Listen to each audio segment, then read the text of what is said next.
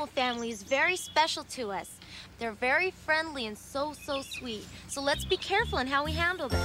Can I pick them up? Sure you can. Little Bunny Foo Foo hopping through the forest, scooping up the field mice and bopping them on the head.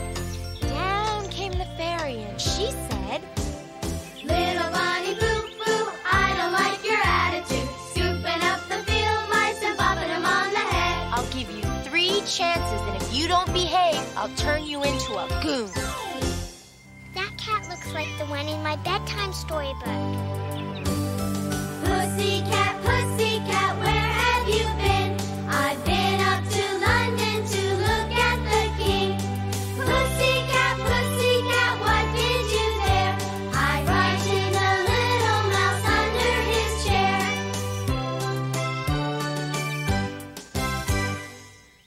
I'm gonna teach you a nursery rhyme about a black sheep. We already know it! Baa, baa, black sheep, have you any wool? Yes, sir, 3 bags full. 1 for my master and 1 for my dame, and 1 for the little boy that lives down the lane. This horse is named Apache, and she's lived at Camp Kidsongs for 14 years. She's getting a little old and gets tired a bit easily, but she's still the best horse a kid could ever have.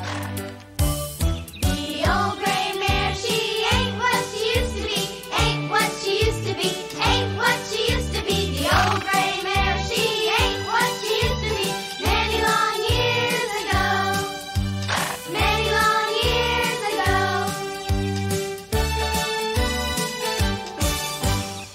Look at that fluffy rooster.